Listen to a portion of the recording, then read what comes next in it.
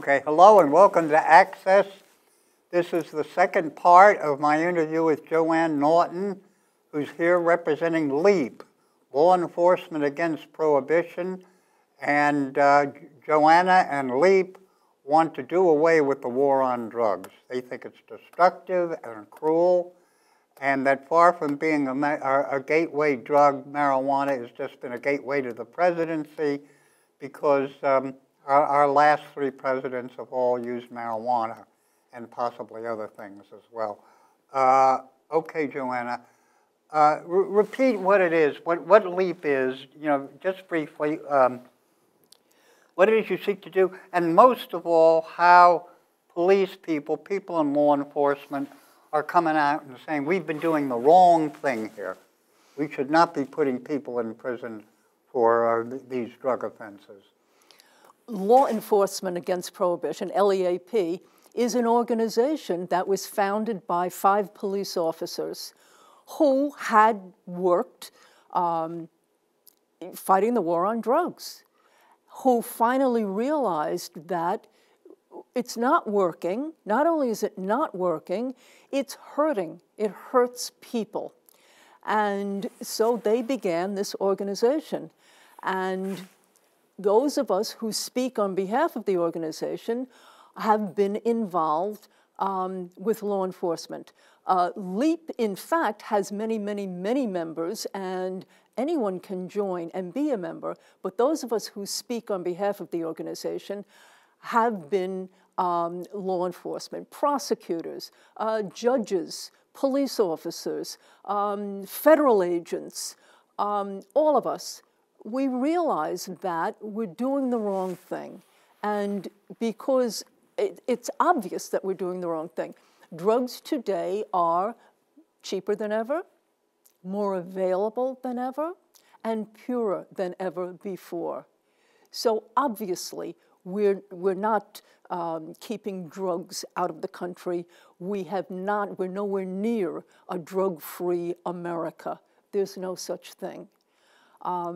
And LEAP is an organization that's our mission is to educate people, because Americans are not getting the information about all of these drugs that they ought to be getting. Now, Bernard Kerik, were you with the police department when he was commissioner? I was not. He was a little after my time, but he went to prison. Not a role model for police commissioners. He went to prison, and he has been and just got out recently, and has been interviewed, and he too is talking about. Yeah, that's fascinating. Yeah. He was on Meet the Press. Did you see him on Meet the Press? He put a 5-cent piece in the interviewer's palm, David Gregory's palm, and said, "Now that's not very heavy, is it? That doesn't weigh a lot." And Gregory said no, and he said, well, for that amount of heroin, you can go to jail forever, 10 years, 12 years, whatever it was. And he said, it makes no sense. But the fascinating thing to me is when he was asked why, nothing's done about it, he said, we didn't think about the important things when I was police commissioner. And it's something that happens in police departments and in government. We get sidetracked onto things that are unimportant. And here we were cluttering up the prisons and ruining families with these strict drug laws.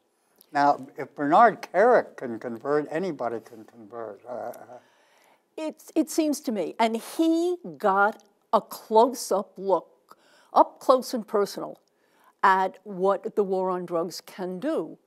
However, I want to be sure that we understand that police departments, police officers don't set policy. It's the politicians who set policy. And it's the politicians who decide what will be law and what will not be law. Police officers enforce the law. So it is important that police officers, as well as anybody else, take another look at the war on drugs. But we cannot have changes, no matter how many police officers change their minds, until politicians decide to face reality and work up the courage to enact legislation. Okay, what ended prohibition of alcohol in the early 1930s? And the historians come more and more to believe it was because if they made it legal, they could tax it. And they were losing money enforcing it, and there was money to be made legalizing it. And now I understand that the state of Colorado has what amounts to a 25% tax on the marijuana there, which is legal, a 15% excise and 10% sales tax that is producing millions of dollars for the medical marijuana for the city in Oakland, California. So what I'm saying is, wouldn't politicians like to have something that frees police to take care of violent crime and brings in money? I would hope so. However, because of all of the misunderstanding, all of the misinformation about drugs, it's still a very risky thing for a career politician to do. You're right about what's happening in places like California and Colorado. California has medical marijuana, and there are cities there that, because of the fact that the medical marijuana is taxed, are closing budget holes, are bringing in money, legitimate money, money that would go to the drug cartels instead. It's the drug cartels that are now making billions of dollars globally. If we regulate, legalize, regulate all of these drugs, we can tax them as well. That makes sense. And this has been the experience of California, at least as far as medical marijuana is concerned. There are benefits to be obtained from legalizing, regulating, and taxing. Regulating. Who cards your kid on the street when he wants to buy marijuana or heroin or cocaine or anything else? Does the dealer, the illegal dealer, the underworld dealer, say to your kid, "How old are you, kid? I'm not going to sell it to you unless you're 21. Nobody does that. Nobody who makes an illegal sale is carding anybody. You can't buy alcohol, you can't buy tobacco without being old enough. But you can buy any drug on the street, no matter how young you are, and it's all prohibited. Well, now, what can excuse me, what can marijuana be positive for in a medical sense? What illnesses or afflictions does it relieve? Well, we know that people who have cancer, who are undergoing the effects of chemotherapy, for example, have found a great deal of relief from marijuana.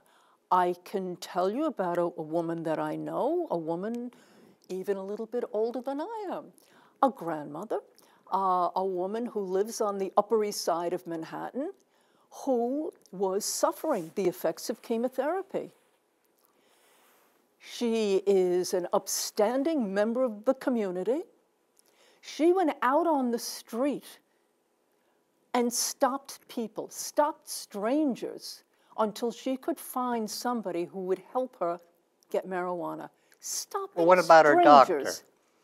Doctors can't prescribe marijuana. Well, it's interesting. I have a friend who had cancer and died recently, and for her entire life, and she was in the medical field. She was a dean of nursing at the University of Washington. And she believed, and she was a scientist, she believed that marijuana was an evil street drug.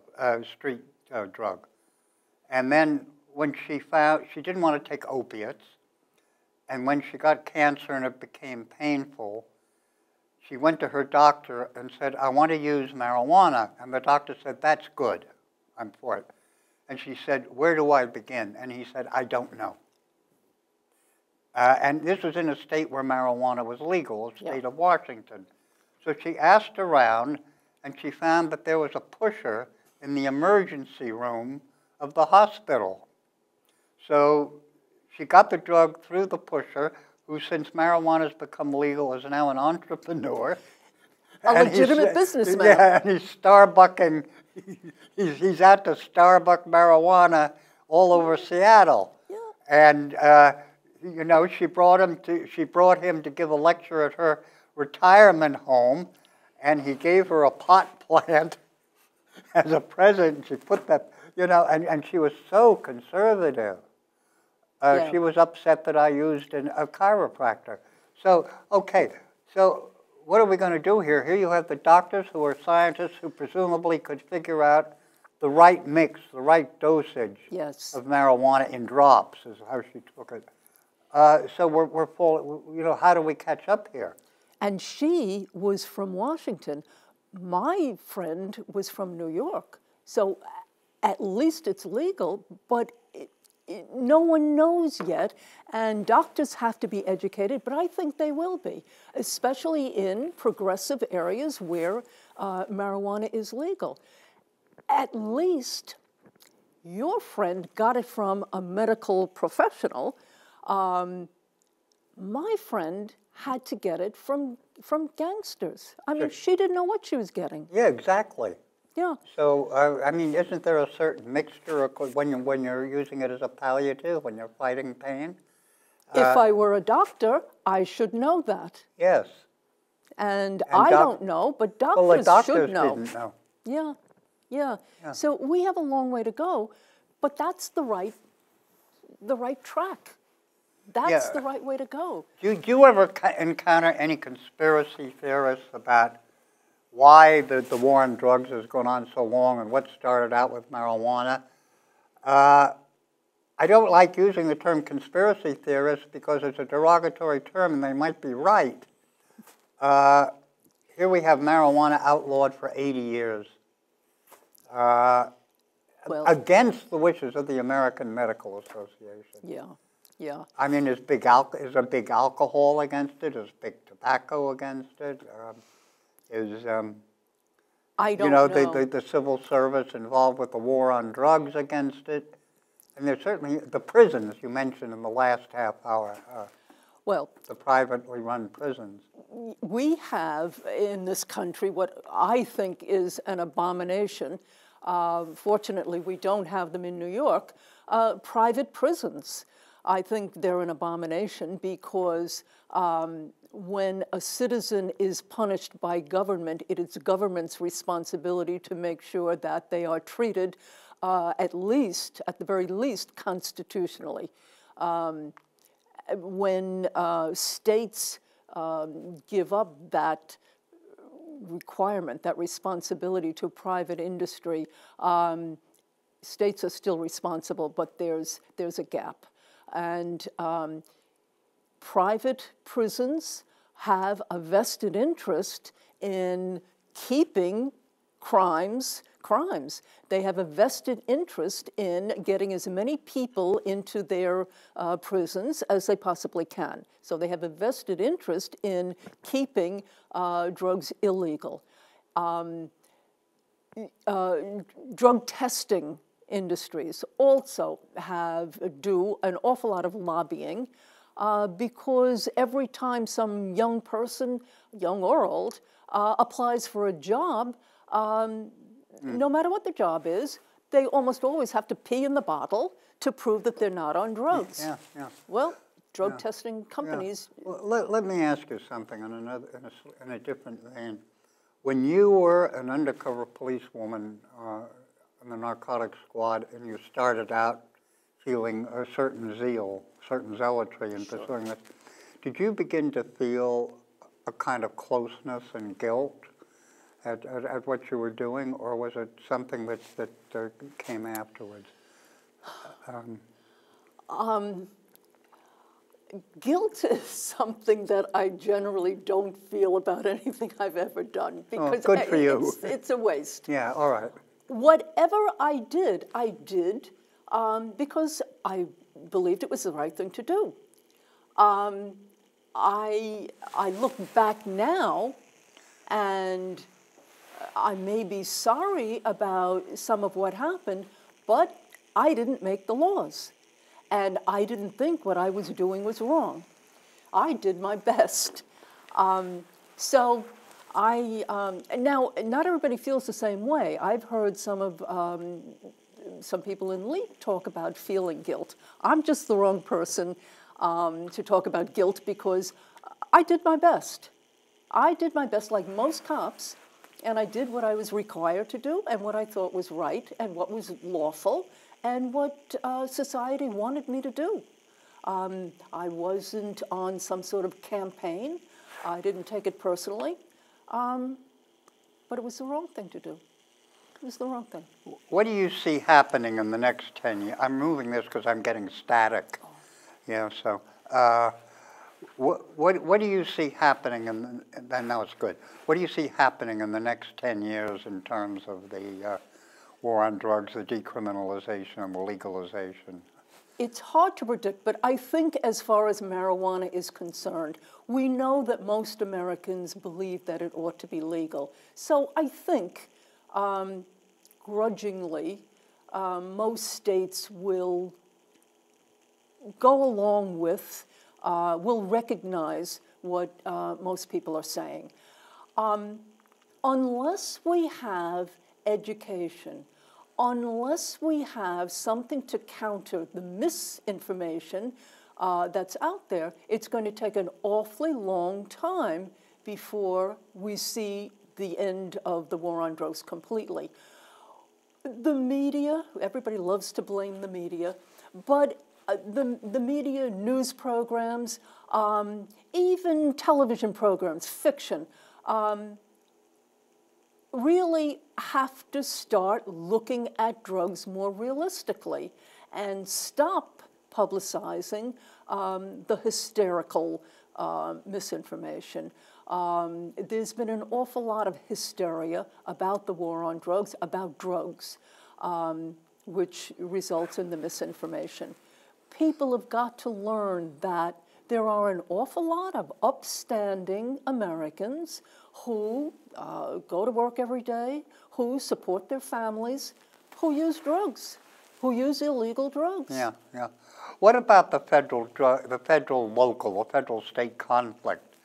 Apparently there was concern in the state of Washington that the Drug Enforcement Administration would come in and start enforcing the federal law and preempt the state law. Well, the federal government can do that. Yes. Yeah, and apparently there's a certain uneasy peace now. Apparently. The Constitution has what's called the Supremacy Clause. And if federal law and state law conflict, federal law supersedes. So apparently at this point, the feds have agreed, the Department of Justice, that they are not going to enforce federal law in Washington and Colorado. But eventually what has to happen is the law has to come into line with reality and with fact. I believe with prohibition of alcohol, it ended not only because we needed money, but also because the states decided, many of the states decided that they didn't like it either. So the federal government was not the leader in that situation, and I think we see it's not going to be the leader in this situation either. But eventually the federal government is going to have to fall in line with what the states want. You don't think it'd be the other way around, where the states will have to back off? That's how it's been up until now. But especially as far as marijuana is concerned, I think the handwriting is on the wall that the states will prevail. I think that it's pretty clear that many of the states have legalized medical marijuana. And it's just another step for people to say, I can get it if I have a problem, if I have a medical problem. Why can't I get marijuana if I just want to get high? Why shouldn't adults be allowed to, do that? Yeah, sure. Well, I agree. it's only another step before people who agree that medical marijuana is okay, before they realize that. Well, what is the situation in New York State now? Did the Assembly pass? Well, you tell us. What is the situation here? The situation is that in places like New Jersey, they have medical marijuana, but not New York. Why? Oh, God knows. I don't know why. In New York, small amounts have been decriminalized, but that's something nobody has known about either. But that's unofficial, right? No, that's lawful. That's the law. But what has happened is that people have gotten arrested for possessing small amounts of marijuana because after they complied with the officer's order that they empty out their pockets, now it's in plain view, and the law says if it's in plain view, then they may be prosecuted. While it was in their pockets, it wasn't in plain view and was not against the law. Well, I understand now. This information is 4 years old, and the latest data, which is 2009, that arrests for possession of marijuana have gone, or some violation, have increased. So here you're having, legalization, decriminalization, medical marijuana, and more people are being arrested. I mean, it's Duh. It's 1984 here. I mean, I know. I know. You have to thank the politicians. You have to look, as far as New York is concerned, I've been saying this for a long time. You cannot let the mayor and the police commissioner off the hook. They're the ones in the background, and people are so angry at the police for stopping and frisking, for example, and that's been done mostly for drugs. You can't blame them. Blame the mayor. Blame the police commissioner, because they know what's going on.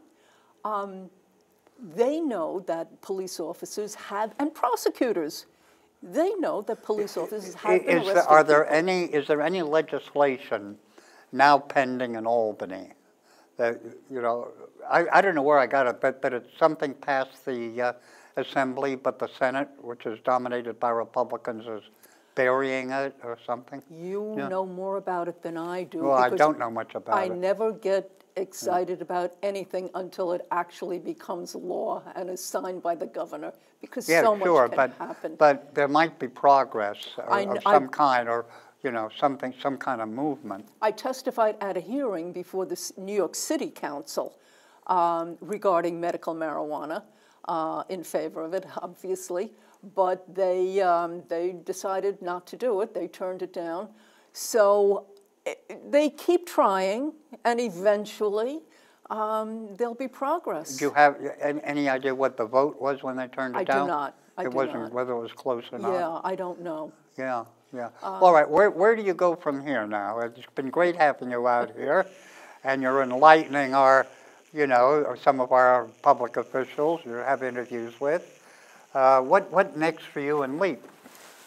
Well, LEAP's goal is to educate. So I will go wherever anybody is interested in having somebody speak about the topic. I have spoken before law schools, colleges, Lions clubs. I'll speak to any group. What kind of reception do you get as a rule? Is there generally very courteous and interested, I imagine? Absolutely, absolutely. Yeah. I speak to conservative organizations. I don't mean politically, but socially conservative. And it's very hard to come up with an argument in support of continuing what we're doing. It's very hard. There are no good arguments to support continuing along this road. But isn't there a kind of fear of a counterculture that survives from the 60s, 50 years later? I mean, it seems to me, that marijuana is associated with kids with long hair and loose sex, and and I still encounter that. So? So do you encounter it? Do you hear this? I don't hear that. yet. Maybe people don't want to sound silly, even though they may think that. The counterculture was responsible for ending the war on Vietnam. Yeah. The counterculture was responsible for getting a Civil Rights Act. The counterculture was responsible for allowing women into the professions and into the schools, into the professional schools. So I don't know what's terribly bad about the counterculture of the 60s. Well, I thought it was pretty progressive. And I was there. A lot of people who complain about what went on in the 60s haven't a clue, weren't there. A lot of them who complain weren't there. Yeah. You know? Yeah. It wasn't bad. Yeah. Yeah. Okay, Joanne. Thank you so much for coming out here. Now, if people want to contact LEAP, would you repeat how they should do that? Go online to leap.cc, leap.cc. Join us. It doesn't cost anything, and you're not going to get a whole lot of junky emails, but you'll find out what's going on. So join us at leap.cc. Okay. Joanne Naughton, representing LEAP, and to me representing common sense and a humanness. And thank you very much, Joanne, for coming out here. My pleasure, Richard. And doing this. Okay. Happy to do it. Yeah.